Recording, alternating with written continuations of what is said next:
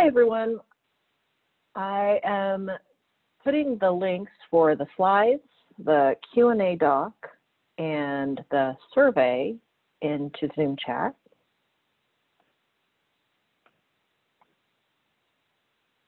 I don't think anyone who came in recently can see that. So now I think we've let in quite a few people into the room now. I want to welcome you to the HPC Best Practices webinar series, which is brought to you by the Ideas Productivity Project funded by the Exascale Computing Project. This series is a collaboration involving the U.S. Department of Energy computing facilities at Argonne, Oak Ridge, and Lawrence Berkeley National Laboratory. I'm Hayanam of Los Alamos National Lab. David Rogers is my co-host from Oak Ridge National Lab, and we're really excited to be hosts for today's webinar, Testing and Code Review Practices in Research Software Development. The webinar is going to be presented by Nasir Eisty from California Polytechnic State University. So Dr. Eisty is an assistant professor in the Computer Science and Software Engineering Department of Cal Poly San Luis Obispo. He received his PhD in computer science from the University of Alabama in spring 2020. His research interests lie in the area of empirical software engineering, software quality, and research software engineering. Dr. Eisty has prior experience working at Los Alamos National Lab and the National Center for Supercomputing Applications, and CSA. He's a recipient of the BSSW 2020 Fellowship Award from the Department of Energy. So I'm going to stop sharing my screen so that he can start sharing his. While we're doing that, I just want to remind everyone that we have over 200 tickets for this webinar, so all attendees have been muted upon entry. If you have a question, please enter it into Zoom chat or also the Google Doc linked in the Zoom chat. So I'll link it one more time for the new folks. Dr. Eisty will take breaks periodically so that we can respond to any questions that come in. So with that, Nasir, do you want to go ahead and share your screen? Yeah. Mm-hmm. Oh, there you are. Wonderful. So with that, I'm going to go ahead and hand it over to you. Sure. Thank you. So welcome everyone to this webinar on the current practices of a couple of software quality activities, testing and code review in research software development. A minute, please. Yep. Yeah, and so Heya already introduced me, and thanks for doing so.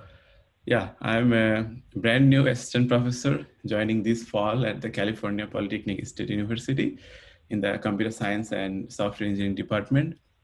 And I graduated my PhD from Computer Science Department in the University of Alabama.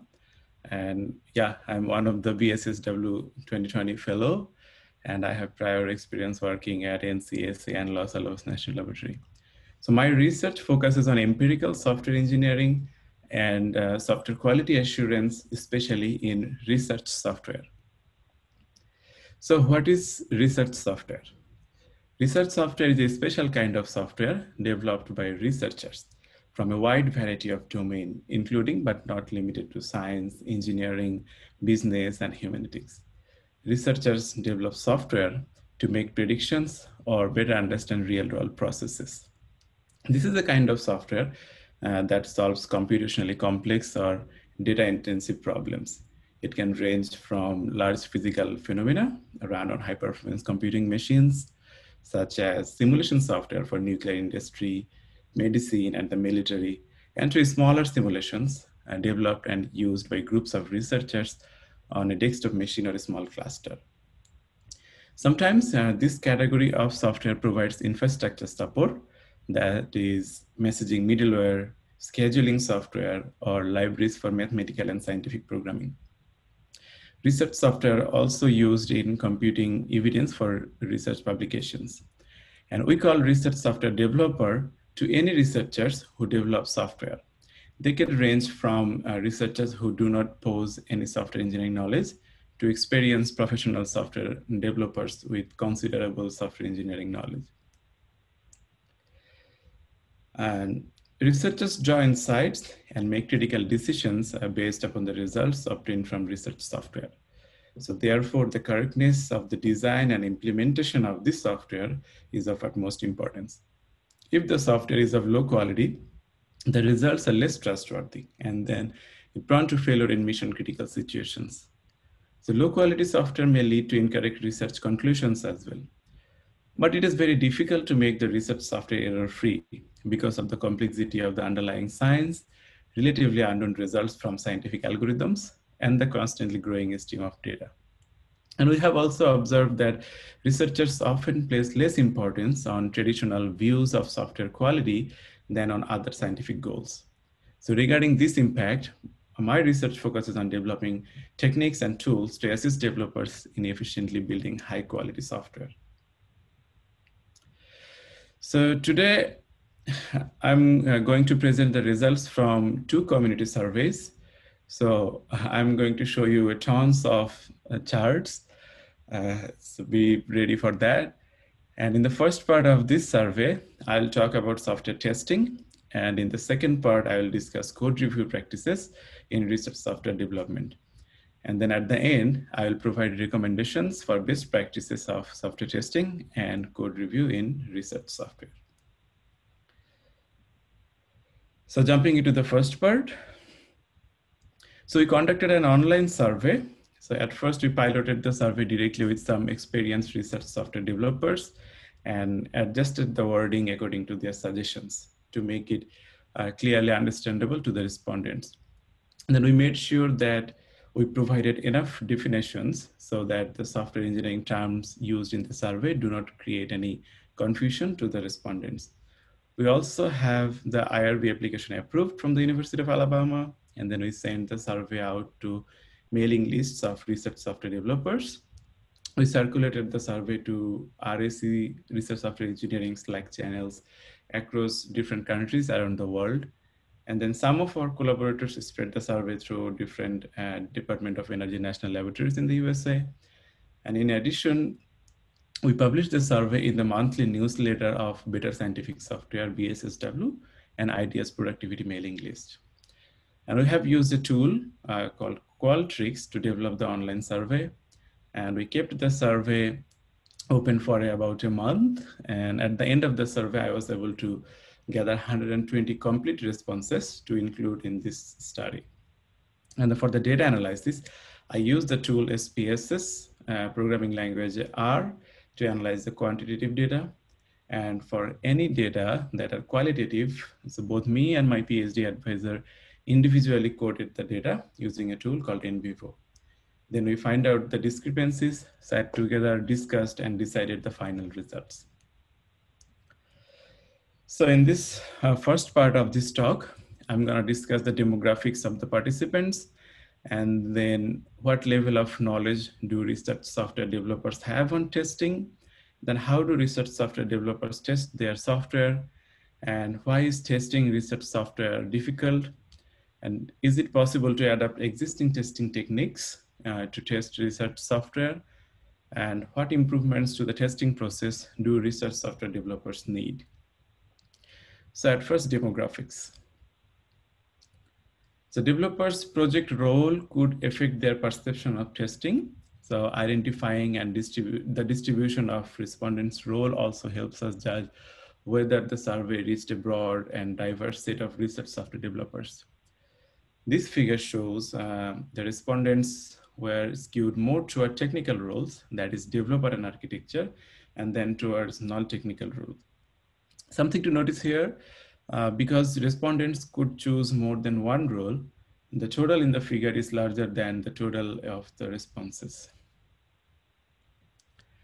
And next, a respondent's experience provides insight into whether she or he has enough knowledge to provide helpful responses to the survey. So this figure indicates that most participants had more than a year of experience working in research software. And just under 1/3 had more than 5 years experience, and only a small number had less than 1 year.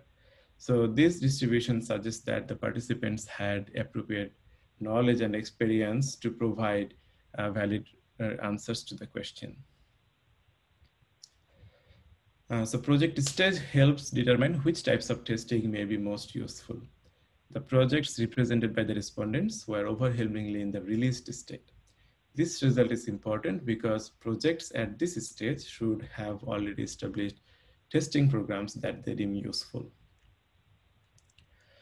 And number of developers. So because teams of different sizes may have different perspective on the use of software engineering practices, we asked the respondents about their project size. And we can see in this figure that most of the respondents worked on smaller teams in terms of number of developers.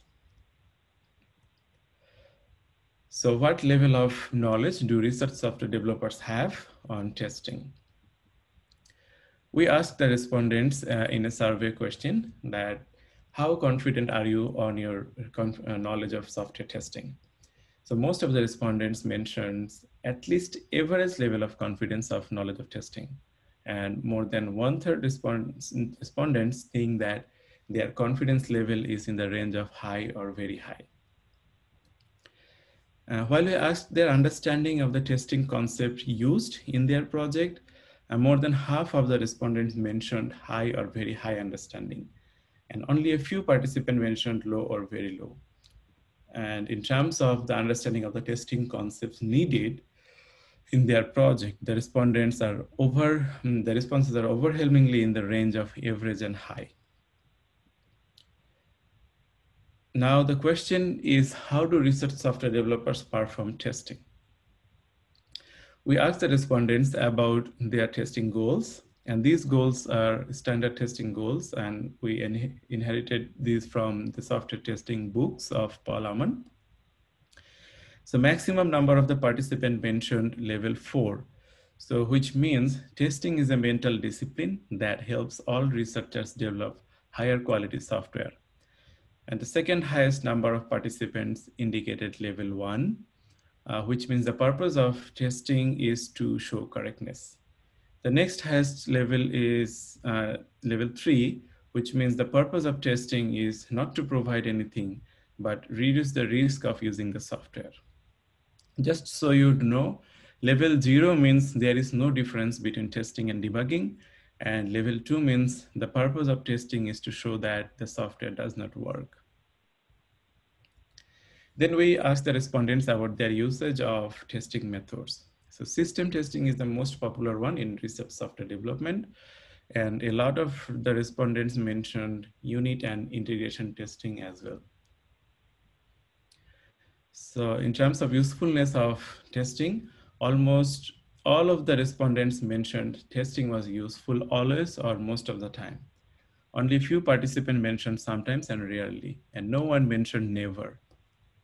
That was another option. So why is testing research software difficult? So we asked the respondents that how complex is their testing process? So we can see in this figure that half of the respondents indicated at least moderately complex to test their project, and 1/3 of the participants mentioned slightly complex. Then we asked them to explain any challenges or barriers they face to test their project. The most common answer to this question was test case design. So because application cases are usually too big or expensive to test, so breaking them down to meaningful system tests is a challenge. And the second most common answer was lack of resources, which means lack of money, lack of people, or lack of time. The next thing is external dependencies, which means research software often depend on external hardware, software, compiler, etc. That makes testing difficult.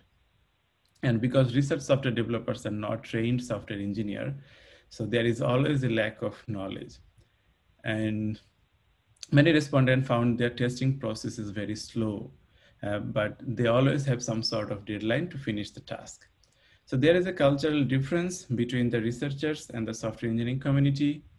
And one unique challenge research software developers poses regarding testing is comparing with the reality.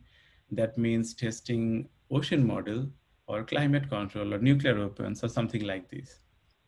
And because of the lack of proper knowledge and resources, they usually have a poor code base, which is hard to test, and many of their code is legacy code. Also, there are a few other challenges as well. So in this case, the compatibility of commercial IT testing techniques, we refer to the testing methods currently used in commercial IT software development. And these methods include unit testing, integration testing, system testing, acceptance testing, and module testing. And gaining a better understanding of how these methods apply to the testing of research software will help research software developers have more confidence in the methods they use and reduce the need to discover this information on their own. So we began with a survey question about the frequency with which respondents use commercial IT methods as a team. So as this figure shows, most teams apply this method at least sometimes. And there are a few teams that apply commercial IT test rarely or never. Similar is the case when we ask the respondents about the use of commercial IT testing methods personally. So as this figure shows, most individuals apply these methods at least sometimes, and there are a few individuals that apply commercial IT tests rarely or never. So beyond whether the respondents use the commercial IT testing methods, we asked the level of value they see personally in using these methods. The distribution of these results in the figure, we can see that respondents generally saw a value in using such methods, and with more than half answering high or very high. To gain an insight into where the commercial IT methods cause problems, we asked the respondents to explain any challenges they face in an open-ended manner. So our qualitative analysis of the results identified 9 high-level categories of challenges shown in this figure. I discussed some of these challenges in detail in response to other questions, so I only highlight a subset here. Overwhelmingly, the most common challenge respondents reported was that the methods were not useful. And this challenge arises because research software is typically not production software, and some commercial tools do not account for the issues with numerical tolerances. And it is difficult to adopt commercial IT testing methods to the development of scientific software because of numerical errors and often not knowing the expected output. And similar to the overall difficulties with testing research software, the second most common challenge is to using commercial IT testing method is lack of resources. And one respondent explained that the challenge as lack of expertise, schedule demands, lack of R&D, and software development oriented tools, etc. The third most common response is the mindset of the research software developers. The problem is the developers often feel like any time not is spent developing code for the core software is not real work, and thus time spent writing tests is less enjoyable. In addition, the problem is cultural.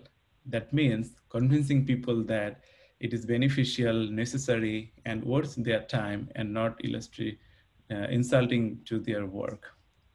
There are also challenges with mindset that originate external to the team, and such as the funding agencies are generally not aware of their importance, and effort is spent on testing is effort not spent writing or publishing papers. Finally, there is a lack of familiarity with the ensemble of testing patterns and goals available. Moreover, there is a lack of knowledge, need for infrastructure support, expensive or difficult to use, and runtime restrictions that makes research software difficult to adopt commercial IT testing methods. So challenges not made by the commercial IT testing methods. There are cases where these methods are just not applicable. So we asked the respondents to explain any challenges that could not be made by commercial IT testing methods. The quantitative analysis produced 5 high-level categories of challenges we can see in this figure. The most common challenge by a large margin was that the methods do not meet the specific needs of research software. And these specific needs can include visualization, image processing and analysis, fluid flow simulation, or simulations where there is no analytic solution or known correct answer. That means no oracle. So a unique challenge of research software is that validation requires domain expertise, which is sometimes difficult to express in the commercial methods. And another situation that is common in research software is whether the results are meaningful. As a respondent stated, IT methods are good for preventing errors, but not good at catching if numbers are no longer meaningful or trying to determine. So the respondents also mentioned a lack of expertise, slow to execute the test, and continuous integration issues and benchmarks as some of the challenges that could not be made by commercial IT methods.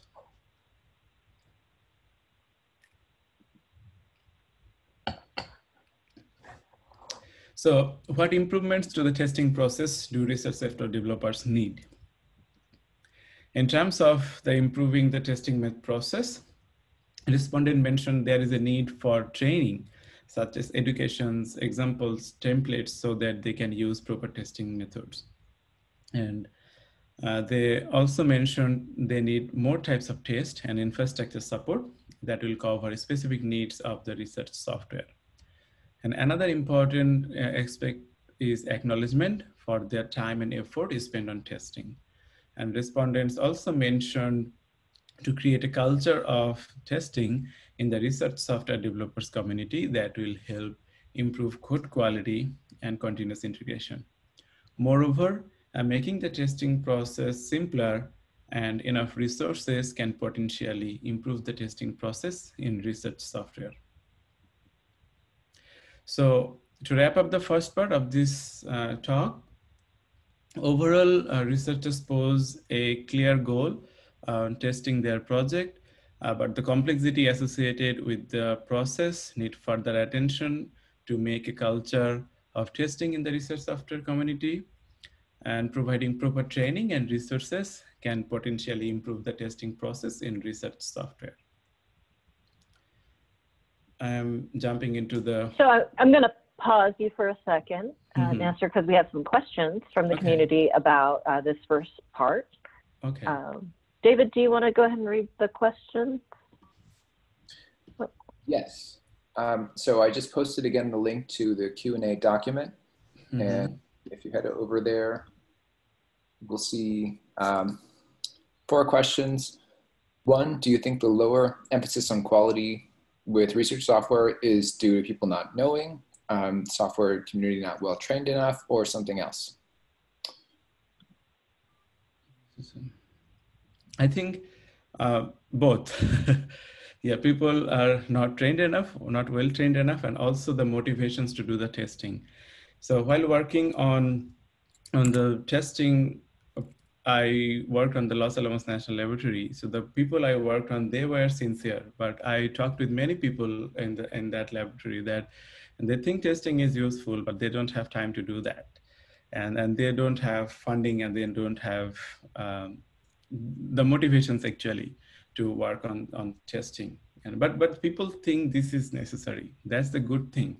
And if we look at the papers that were published like 3 or 5 years ago, and people mentioned that they don't see the necessity or they don't feel the necessity. So nowadays things are getting better, and people are more into adopting software engineering concepts, especially testing, code review, and any other software quality practices in research software. So yeah, things are getting better. And also the BSSW initiative, and there are research software engineering groups that are helping with improvement of software engineering practices in research software. Okay. Next question, how do we ensure software quality without intervening with research and frequent changes to the software, especially if researchers are developing the software? How do we ensure software quality without intervening with research?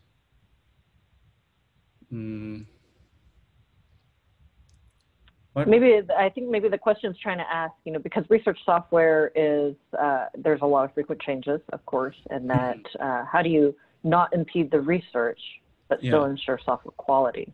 So they're competing interests. Yeah, that's why system testing would be better, because research software changes frequently. And so if you want to test everything, but after every iteration of the changes, it may be difficult to write another test.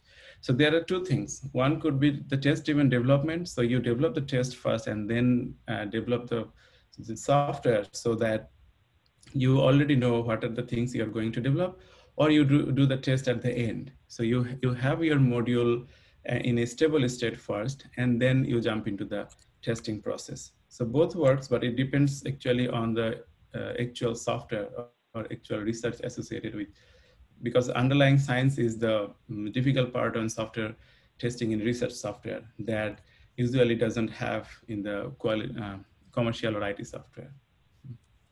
Yeah. Okay. Should we move on to the next question? Yeah. Do you differentiate in any way between automated and manual testing? Yeah, this is different. So you can do both, or you can do one. So it depends on which your project actually, and the timeline you have, or the project goals you have. So for some projects, I know that automatic testing is not possible, because there are some adjustment after every iteration. And I have seen some research software that iterate over a month and then finally produce a software test. So, and if that output changes in the next iteration, so it is difficult to employ automated testing.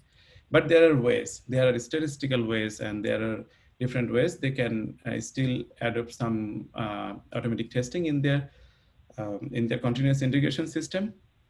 But yeah, so there are differences, and I think it depends on the projects. And many of the software engineering questions are, it depends, because every project is different and every project has different characteristics. Yeah, the next question I can see here. Oh, yeah, sorry. Yeah, I think that question about the automated testing and manual testing also refers to your survey results as well. Was there any sort of differentiation between automated testing versus manual testing in your so we didn't differentiate that in the survey.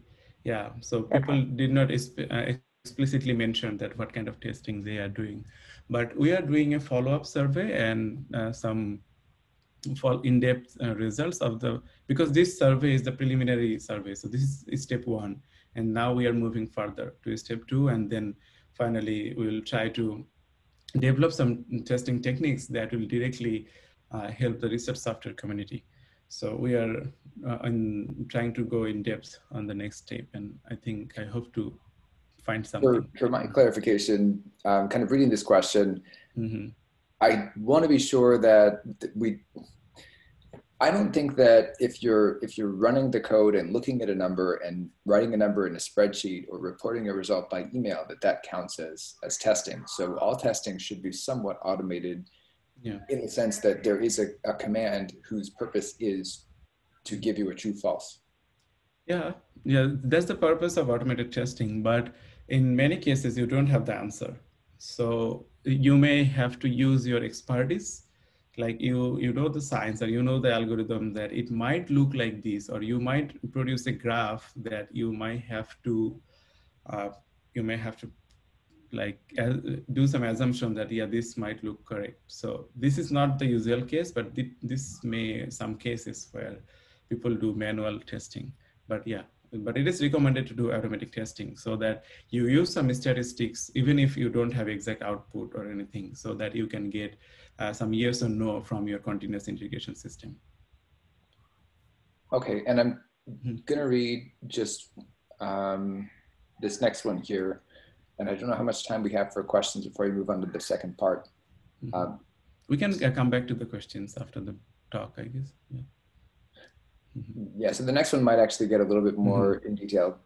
Decide if you want to answer this one. What do you classify as commercial testing methods?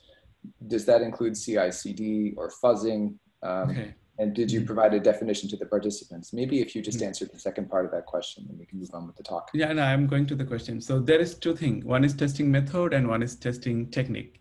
So testing methods are the methods like unit test or system test, integration test. And testing techniques could be the more in general items like fuzzing testing or boundary values testing or any kind of testing like metamorphic testing or runtime assertions. So these kind of things. So we provided every definitions in the survey. So we clearly mentioned which is methods, and so that everyone can be in the same page, we provided definitions of the testing methods. And in some questions, we have like 15 or more testing techniques. So we defined all of them. And even if when we said commercial IT testing techniques, we also defined that so that people are in same page, because I know we have different kind of definitions in our mind. And there is a paper you can look in online that how many definitions are there on unit testing. So people have their own kind of definitions in their mind. So bringing them into one unified platform, we provided definitions and we piloted the survey with spreading it out so that this is understandable. Yeah. All right, thanks. Maybe we can go to the presentation now, or take sure. Yes, we'll table. If you have the questions you want to answer, go ahead. Otherwise, I think we should probably continue. Any thoughts? Agree. Why don't you go ahead and continue with pure code review? Yeah, then we can come back to the questions. So you can still see my screen, right? Yes. Okay. I just wanted to make sure because there was the browser and the screen, all that. Okay. Yeah. So in the first part, we discussed that research software has complex computational behavior. So this complexity, along with the fact that the expected output are often unknown, makes it difficult to test research software. So in many cases, the input space of research software is so vast that it is not feasible or even possible to develop a test suite. To remedy this situation, code review is a systematic examination of computer source code by other peer developers of the project to find and remove vulnerabilities. And code review is recognized as a beneficial tool for improving software quality. So for this study, we gathered data from two sources, interviews and surveys. So we first enumerated an overall research questions. And based on the research questions, we then identified a series of specific survey and interview questions. And as part of internship at the National Center for Supercomputing Applications, NCSA, I had the first-hand access to research software developers to conduct the interviews. And after that, to reach a broader audience, we conducted a survey. So we included 22 interviews and 62 survey responses to this study. And the participants were from more than 50 projects, and all of them had at least some experience with code review. So similar to the first part, I'm going to describe demographics of the interviewees and survey respondents, and then I will discuss how do research software developers perform code review, and what effects does code review have on research software, and what difficulties do research software developers face with code review, and what improvements to the code review process do research software developers need. Yeah, at first the demographics. So number of years worked on research software. So this distribution of respondents indicates most participants had at least 5 years of experience working in research software, and just under 1/3 had more than 10 years of experiences, and only a small number had less than 1 year. So this distribution suggests that participants had appropriate experience and knowledge to provide valid answers to the questions. And yeah, so this figure shows the study part in the role of the study participants. And then they assume different roles within their respective projects. It is similar to the first part of this talk that many participants play multiple roles. And this is usual in research software. And then we asked in a survey question that what is the balance between code they review and code they ask others to review? And the answers to these questions show the respondents overwhelmingly participate both as a code reviewer and reviewee. And only a small number of respondents act exclusively as either a reviewer or a reviewee. So an analysis of the raw data indicated that participants with more experience tend to review more, while those with less experience tend to write more with code. And therefore, these study participants have appropriate expertise both with the reviewing code and with receiving feedback from reviews to provide valuable insight into the code review process. So how do research software developers perform code review? The responses to a survey question show that in the project represented by the respondents, more than 75% of the code undergo peer review. A further analysis of the raw data suggests that in a larger open source research software projects, only code developers perform code review, while in the smaller projects, almost all of the developers perform code review. And this observation makes sense as participants in smaller projects have to take on more tasks. So this figure shows that most respondents spend 1 to 5 hours per week on code review, and an additional 1/3 of the respondents spent less than 1 hour per week. Still, fewer respondents spend more than 5 hours per week. So time for a first response. This figure shows how long it takes a code author to get the first feedback on his or her code submission. So interestingly, 43% of the respondents said it takes less than a day for a first response. And the result is surprising, given that conducting code review is not the primary job of research software developers, nor do they receive incentives for performing code review. And approximately 40% of the respondents indicated the response time was 1 to 3 days. These results seem reasonable given that research software developers have other tasks related to their own work and may not prioritize reviewing others' code as quite as highly. The results in this figure provides an insight into the overall amount of time taken to reach a final decision on a code submission. Approximately 45% of respondents indicated the projects reached a final decision in less than a week. And for very small changes or bug fixes, that time was even shorter, like less than a day. So overall, 93% of the respondents indicated projects reach a decision in less than a month. It actually depends on the size of the contributions. Like small things could be accepted in a day or two, or a large thing could take weeks or even months. So code review help research software developers identify many problems in the code. So this figure shows 3 high-level categories of problems reviewers identified. The most of the participant indicated problems related to the software quality and code mistakes. So we identified 5 categories of positive experiences research software developers have regarding code review. The most common positive response is knowledge sharing. So they find it to be a very cooperative process in which suggestions are welcome and coders are looking for guidance. Also in a big project, it is rare that anyone understands the whole picture and people rely on each other's experience with their part of the project. Respondents also mentioned improved code quality, good feedback, positive feeling, and identified problems. So negative experience.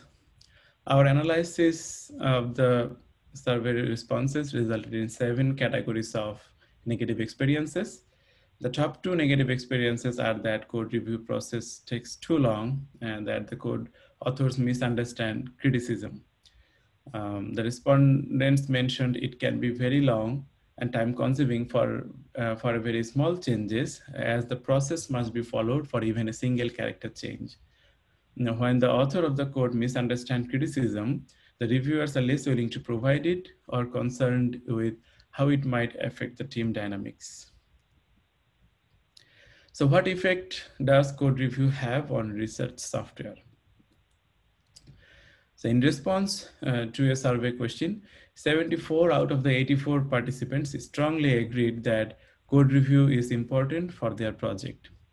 Perhaps this result is not surprising, given that these people choose to participate in a survey about code review practices. And then we asked, why do they think so? So this figure shows 4 primary reasons for the positive responses. In terms of improving the code quality, participants said reviews are a way to improve the code and learn. Without them, bugs would proliferate and code quality would decrease. It's a means of improving the code quality of the software or of improving the individuals who write it. In terms of knowledge sharing, code review helps ensuring that at least 2 people have always looked at each piece of code. So spreading out expertise. And additionally, it is a forum for learning for each other.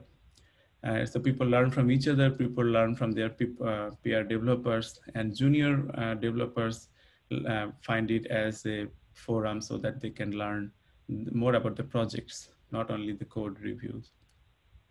One of the few participants who did not think code review was important suggested that requiring code review as a compliance activity is a waste of time. And since that is their project's policy, he or she view code review as a box to be checked. How code review improves code?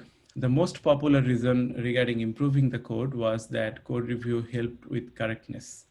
As one respondent said, if you have written the code yourself, it is hard to see the assumptions you have made, and others can spot this and ask you to clarify and spot your mistakes. Code review also improves code because it helps improve readability by making the code base more uniform. And in addition, having more eyes look at the code is beneficial because having a second pair of eyes often catches issues the code author missed or did not consider. So this figure shows that most participants agreed that code review helps decrease code complexity. For example, code review decreases complexity by solving problems using cleaner strategies, but may increase complexity in the near term by forcing it to handle corner cases that would not otherwise be discovered until later. So what are the difficulties developers face during code review? So we categorize the challenges of code review process into 4 high-level categories. Overwhelmingly, the biggest challenge is understanding code. For some respondents, understanding code is significantly harder than writing code.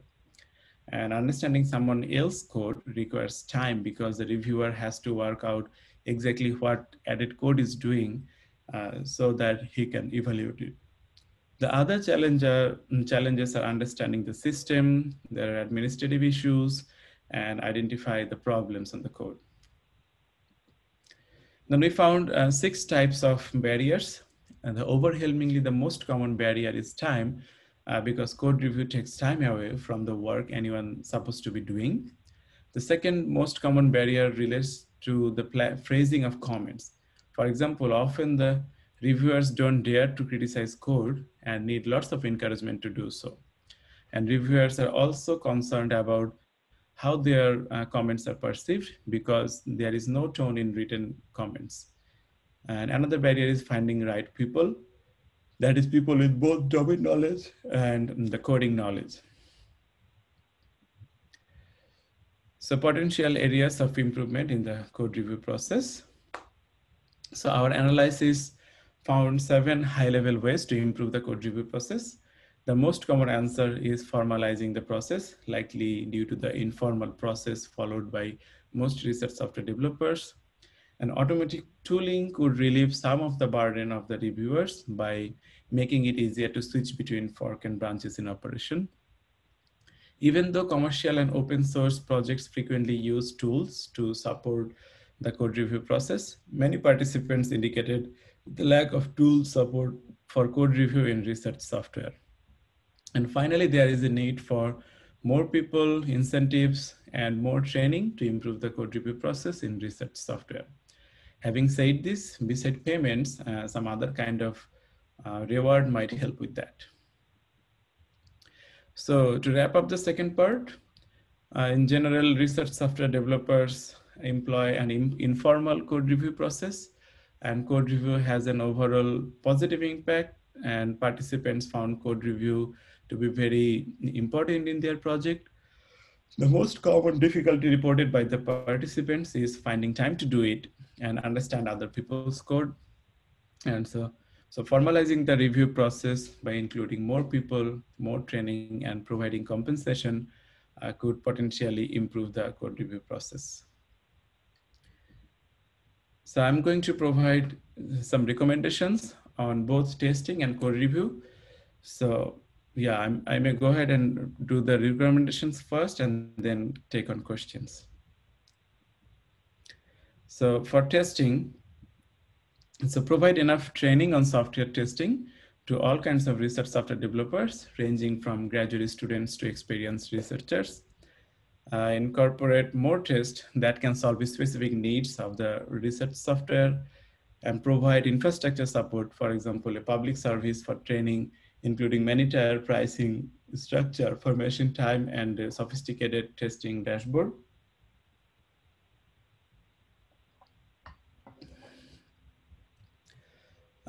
Provide automation for setting tests and analyze the result, and improve a continuous integration system to facilitate a better way of testing, especially the incoming test during downtime, and make a culture of testing in the team to and encourage other by sharing the benefits from the experience of testing, and improve the code quality of the code quality so that developers can write tests easily.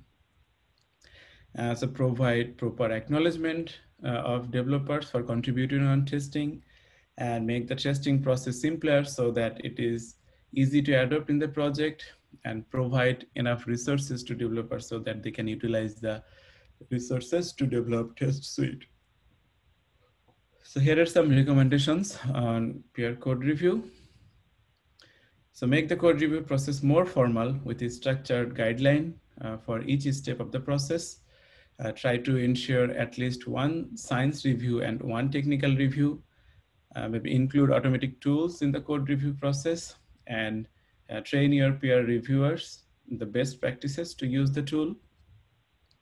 Encourage more people to participate in the review process and allocate some time to do the review.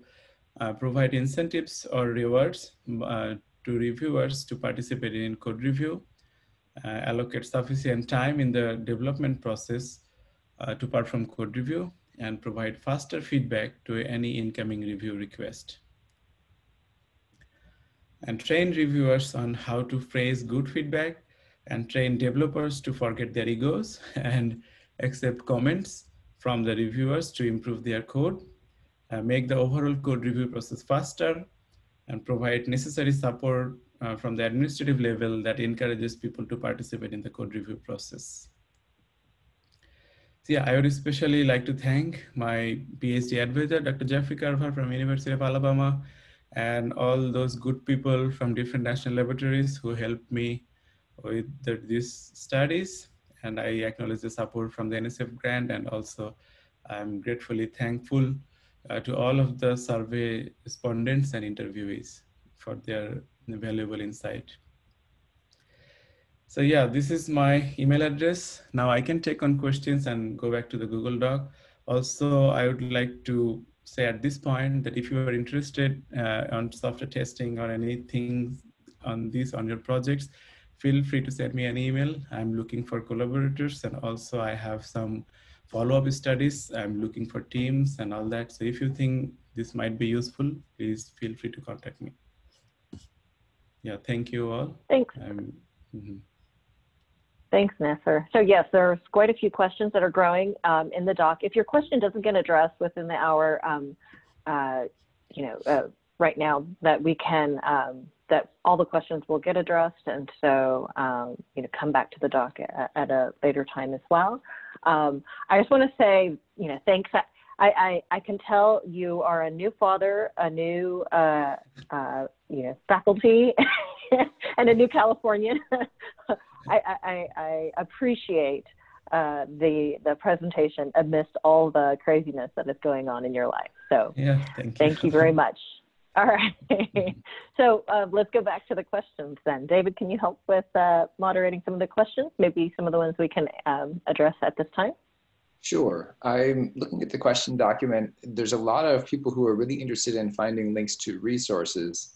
And I think the best way to address those might be by typing into this document or providing further links. So I'm going to focus here on questions that are about the research surveys and recommendations specifically.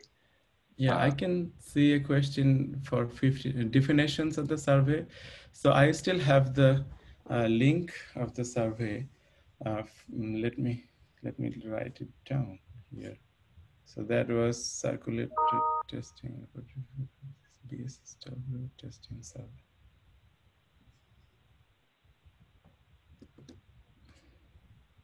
Yeah, I got it. So the surveys is still live. Provide definitions of research questions and techniques.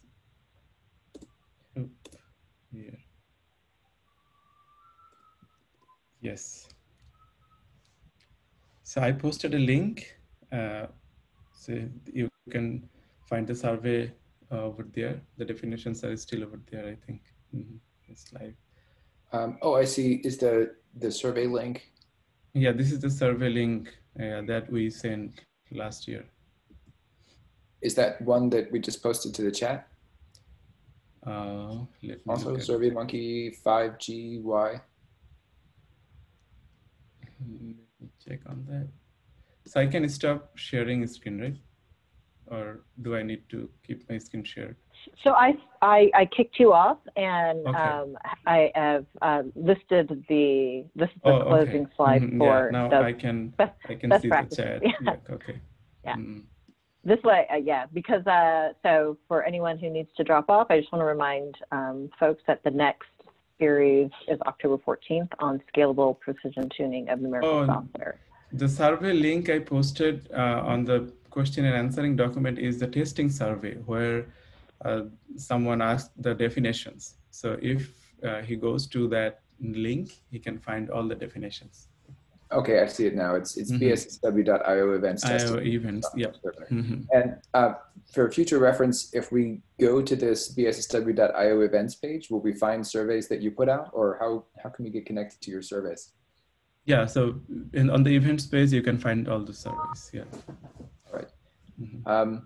Now, there was one question on what did commercial IT methods refer to? Yeah, the commercial IT methods refer to the unit testing, integration testing, system testing, and acceptance testing, and all this. Yeah. Okay. These are the methods. And so these methods were actually generated from the testing practices in the commercial IT software. So nowadays people call it like commercial IT software methods. Okay. Was there any study of survey respondent bias? It seems likely that people who do testing would be more likely to respond, and the results for research software in the wild might be worse than presented here. People might have been biased to be more favorable towards testing because they answered a question on testing. Yeah, that's true. That's true. So that's the limitation of the survey. So if someone agrees to take the survey, so that means he has some sort of experience or some sort of interest on testing. So this might be a little bit biased, but yeah, that's true. But that's the best we can approach for. Okay, but was there a question specifically that you might look at as familiarity with testing practices? So so where is in the doc you are asking the question? Is in the second page or first page? On I am highlighting it here in the second page. Okay, so was there any study of survey respondents' bias?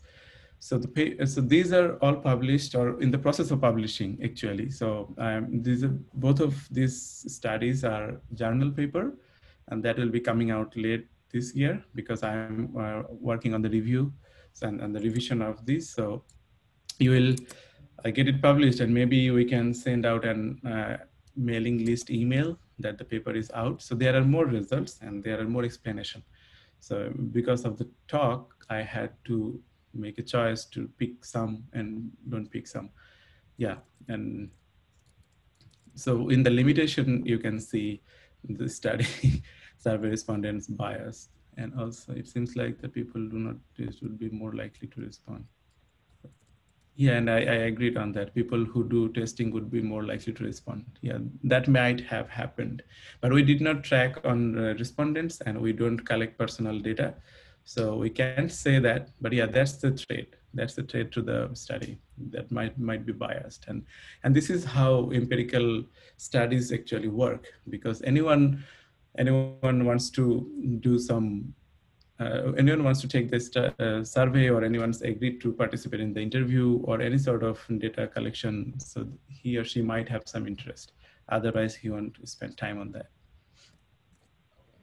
How does team size affect code review practices, or have you looked at the correlation between? Yeah, so the team size really affects. So when there is there is a big team, there are more people.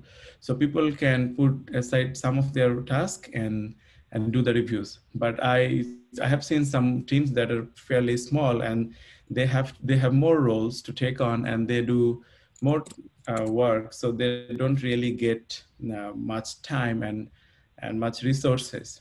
And smaller teams usually get less resources. So yeah, larger teams tend to do more reviews. So I worked on a team that has more than 100 developers all around the world, and they really do code review more formally, and code review is a must for them to have the patch merged to the repository. But for small teams, and sometimes the people and the folks just work directly sitting on a room, and they just informally show each other's code and do the reviews. So I think larger teams have much more formal code review process.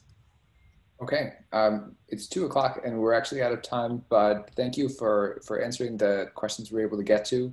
The rest of them, I think we'll be typing in answers and providing links to resources. Also, in a few weeks' time, this recorded session will be posted. Okay, so I want to add that I will go over all these questions again, and I will type in to see if I have more thoughts. And I will also type in the rest of the questions. Okay. Wonderful. Thank you so much, Nasir, and thank you everyone for attending, and have a great rest of the week. Yeah, thank you. You too.